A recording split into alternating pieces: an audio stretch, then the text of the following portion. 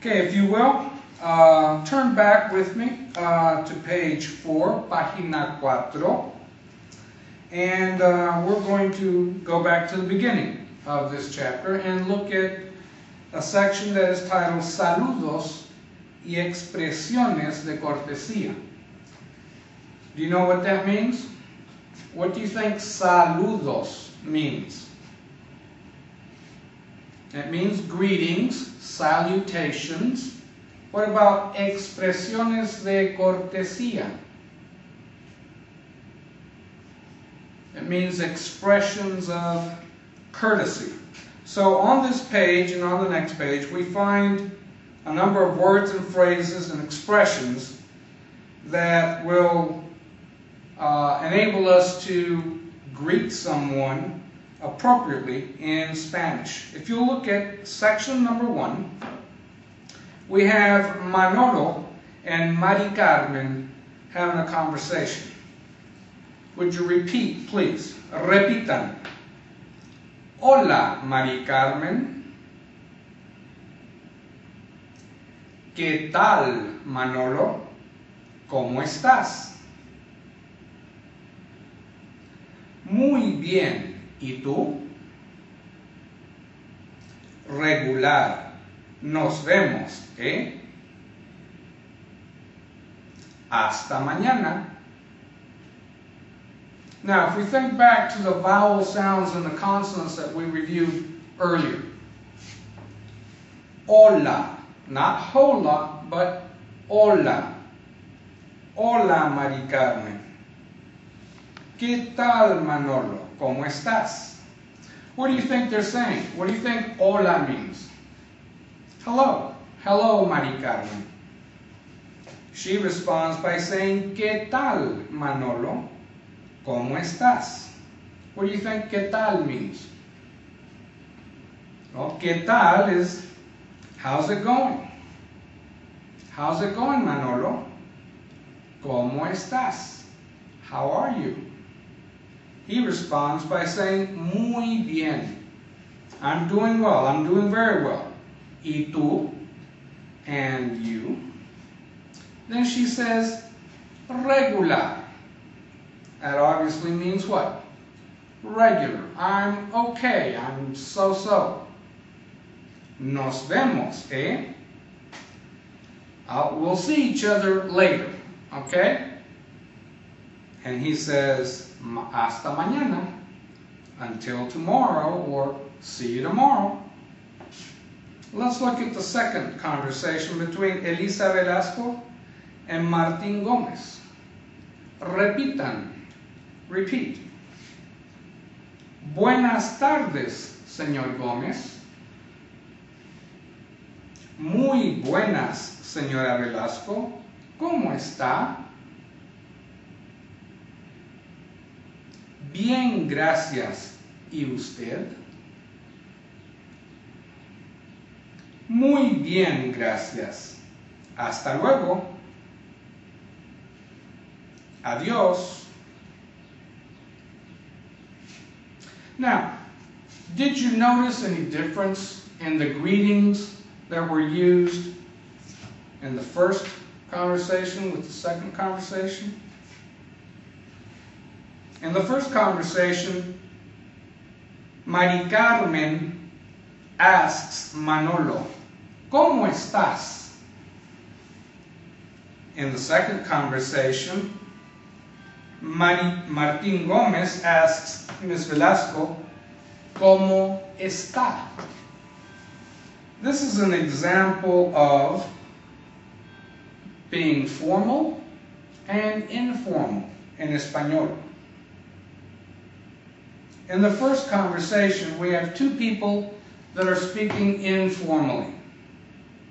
In the second conversation, we have two people that are speaking formally. And we'll discuss that here in just a little bit. Look at the third conversation. We have Lupe and the professor. Repitan. Buenos días, profesor. Buenos días. ¿Cómo te llamas? Me llamo Lupe Carrasco. Mucho gusto, Lupe. Igualmente. What do you think buenos dias means? Literally, it means good day. We use it to say, hello, how are you? Buenos dias. ¿Cómo estás? He responds by saying, buenos dias, ¿cómo te llamas? ¿Cómo te llamas is, what is your name? She responds by saying, me llamo Lupe Carrasco. Then the professor says, mucho gusto. It's a pleasure, Lupe. And she says, igualmente. Literally, it means equally. But the sense is, likewise. You know, I'm pleased to meet you also. Now let's look at the fourth and last conversation. We have Miguel and Karina speaking. Repitan. Hola, me llamo Miguel René. ¿Y tú?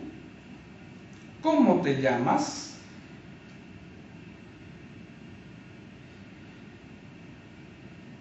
She responds and says, me llamo Karina.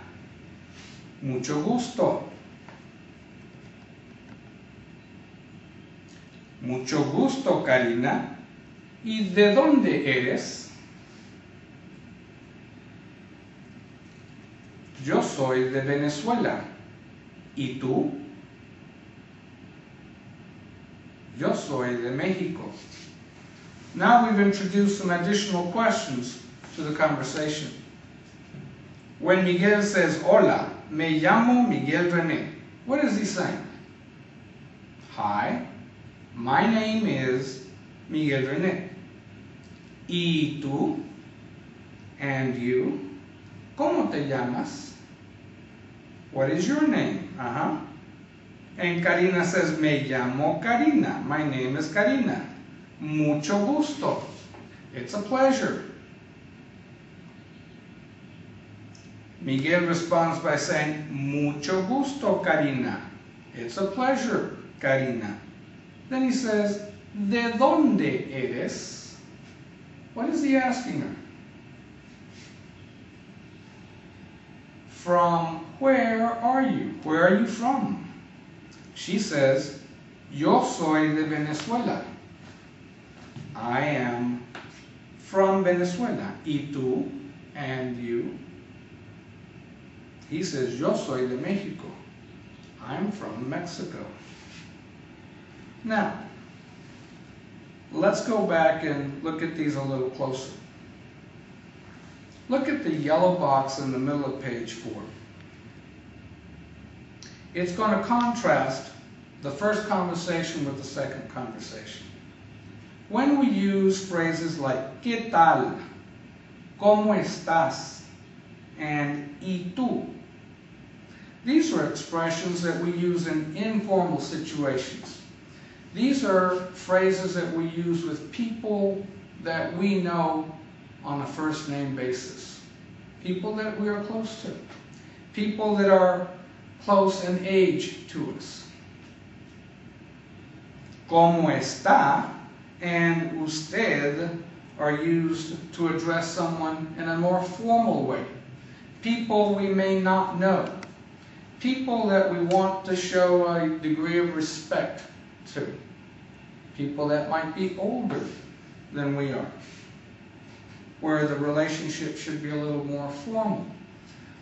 We would be formal in a employee-employer situation. A teacher with a principal. A child with a parent. Often will be using the formal speech rather than the informal speech. Look at the top of page 5. Some of the questions that are introduced. ¿Cómo se llama usted? Now, usted is used in formal situations. ¿Cómo te llamas? Or ¿Cómo te llamas tú? Is used in informal situations. The thing about it is, in Espanol,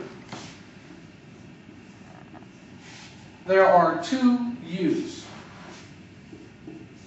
Tú, we use in an informal way with people we have a first name relationship with. Usted is formal. When we want to use a title, we might use it with our professor. We might use it with Reverend so-and-so, Dr. so-and-so, Mr. so-and-so, Mrs. so-and-so. ¿Cómo está usted? How are you? We're being formal in this situation. Responses to ¿Cómo te llamas? Or ¿Cómo se llama usted? Now the response is going to be made by I, or in Spanish, yo. Regardless of whether we're being informal or formal, it is still I that responds. So the response will be the same, regardless of the situation. Me llamo Carlos. Yo me llamo Carlos. My name is Carlos. ¿Cómo te llamas tú? What is your name? Or ¿Cómo se llama usted? What is your name? One's informal, one's formal. But the response, in either case, me llamo, will be the same. Another response to some of the questions. When we say, ¿Cómo está usted? ¿Cómo está usted? It asks, how are you? Now here we're being formal.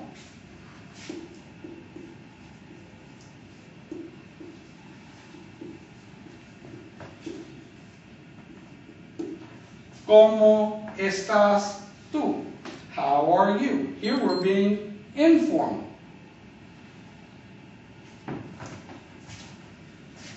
Again, the response is going to be by I, so the response is the same. Estoy muy bien. I am fine. Or, as in the case of Mari Carmen, she said, regular. I'm regular. I'm okay. So-so. Some of the other phrases that we have here. Mucho gusto. Literally means much pleasure. When you meet someone for the first time, you may say, it's a pleasure to meet you. Mucho gusto would be the equivalent of that. If you say, hello, how are you? I'm fine, thank you. It's a pleasure to meet you. You might respond by saying, igualmente, equally, or likewise. It's a pleasure for me also. Okay? In the box at the top of page 5, at the on the last line, it says, a woman can also say encantada. Or a gentleman can say encantado. Literally, it means enchanted. Now, centuries ago we may have used enchanted in English when we met someone. These days, enchanted gives me the idea of fairy dust and magic wands in English. Not likely to be used. But in Espanol, it's still a very common way to express pleasure in meeting someone. Encantada or encantado. The last question we're looking at, in the middle of page 5. ¿De dónde eres? It asks, from where are you? Now normally we would say, where are you from? Again, there are two ways to ask this. ¿De dónde eres? Y ¿de dónde es? This is informal. This is formal. When we're speaking to someone, we call tú. ¿De dónde eres tú? Or we would say, ¿de dónde es?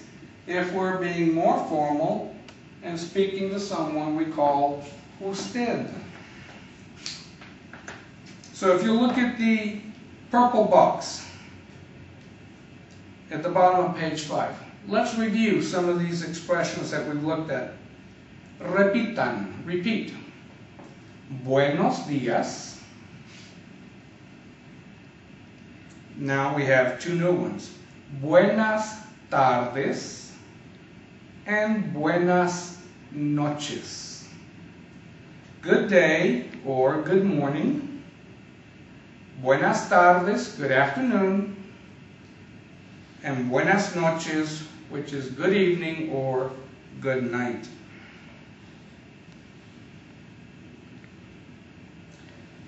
Now we also saw some of these in the conversations that we read earlier. Titles of Mr. and Mrs. and Miss. Repitan. Señor, señora, and señorita. Notice the abbreviations that are to the right of each word. Okay? And then some good words to keep in in the back of our minds. These are words of courtesy that we should not forget. Repitan, gracias, muchas gracias. Now, gracias means thank you. Muchas gracias, thank you very much.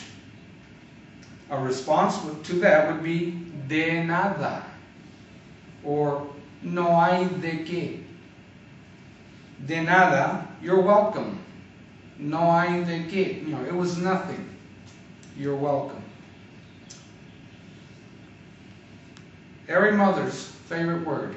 Por favor. Please. Perdón. Pardon me or excuse me. Con permiso. Pardon me or excuse me. Okay, so here is a short list of vocabulary words that you'll be expected to be able to use in conversations where you and another person are going to meet and just carry on a very brief conversation of greeting with each other. Okay. If we will go to page 8, we're going to review some of the material that we've looked at by looking at activity A at the top of page 8. It is titled Pronuncie, pronounce. It says the letters and combination of letters listed below represent the Spanish sounds that are the most different from English. You will practice the pronunciation of some of these letters in upcoming chapters, and throughout the book there will be segments where you are going to look at some of these sounds a little more in depth. But for right now, let's go over this activity and see if we can remember the proper pronunciation for each. Now on the left we have a word and then the letter. And then we're going to be asked to match it up with the explanation to the right. Número uno, repitan, repeat this. Mucho. We're looking for the sound ch. Mucho. Which one does it pair up with on the right hand side? Okay, it's letter C, like CH in English, cheese. Okay, número dos. Repitan, repeat. Geraldo. Geraldo. we're looking for the sound G-E. And it's going to sound, the G is going to sound the same as G-I, he and he, or the J sound in Spanish.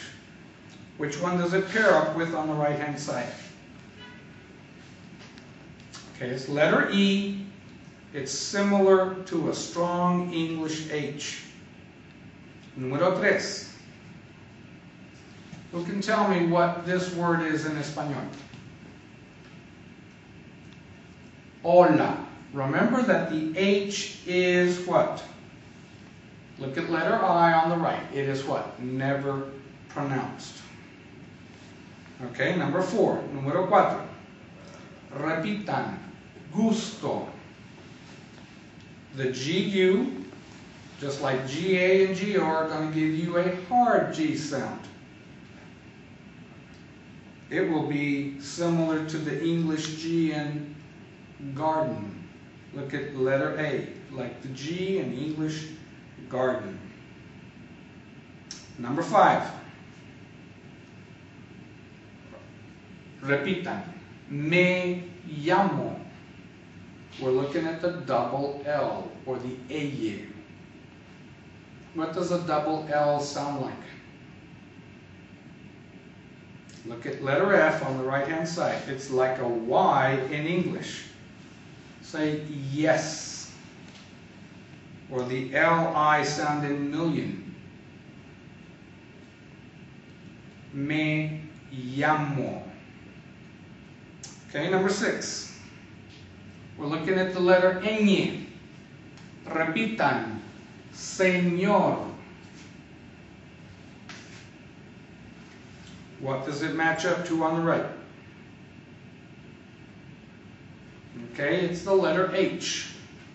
Similar to the NY sound in canyon. One of the words that I gave you as an example earlier. Okay, número 7, number 7. Repitan. Profesora. Let's say it again. Profesor. Profesora. One trill in the R. That matches up with the letter G on the right. A trill sound. I'm sorry, it is letter B on the right. Similar to the TT of butter when pronounced very quickly. And then the next word, Ramon. Say Ramon. That would be G, a trill sound. Several Spanish R's in a row. You've got to get that tip of the tongue vibrating off your palate there. Ramon or Monterrey. The last one, number 9, repitan. Nos vemos. Now notice I didn't bite my lower lip. I didn't say nos vemos. I just said nos vemos. Remember that the V and the B in Spanish should be the same. Look at letter D on the right-hand side. Now we have just one other thing to look at. On this page, Página 8, at the lower part of the page, in the purple box, titled Nota Comunicativa. And what did I do with my pen? Here we go. We're going to look at cognates. Now, what is a cognate? In Espanol, they're called cognados. These are words that are very similar from one language to the next. For example, the word general in Spanish is general. It's a perfect cognate.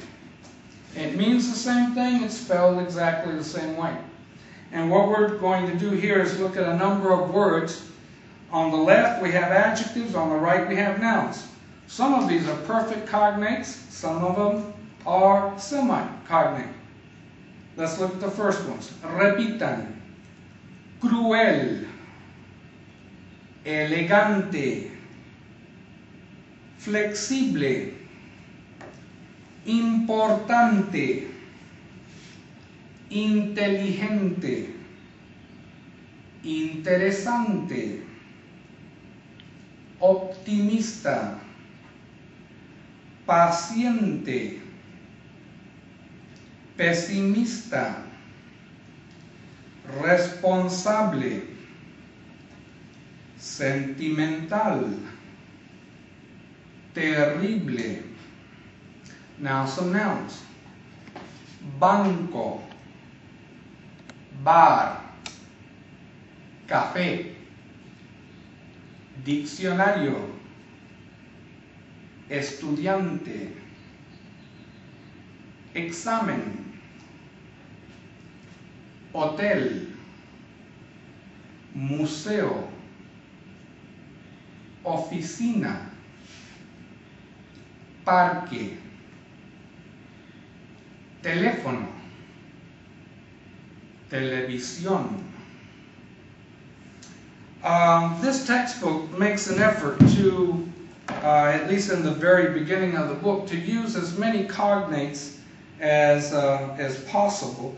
And you know, this certainly will facilitate and enrich your vocabulary because they are so easy to pick out. Actually, Spanish and English have hundreds of words that are cognates or semi-cognates. If you'll just look at the bottom of page 9, look at paso dos, step 2. At the very bottom of the page, we have a list of words here that you should be able to recognize. Arrogante. What's that look like? Arrogant. Egoísta. Emocional. Idealista, and so on. You have probably on these 2 pages a good 3 dozen words, 2 to 3 dozen words that are going to be very easy for you to pick out and know exactly what they are, because they are cognates, words that are spelled the same or nearly the same in both Spanish and English. And that's it for this lesson. Remember to practice your 5 vowels: A, E, I, O, U. Remember that the vast majority of the consonants in English and Spanish have the same sound. A B is B in both languages. An M is M in both languages.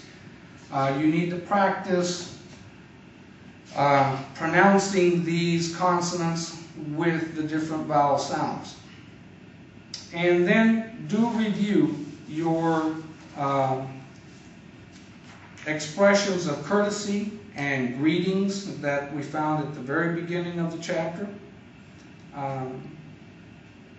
Take some time as you stroll around campus and just say buenos dias to someone and see what reaction you get. ¿Cómo está? Or ¿cómo estás tú?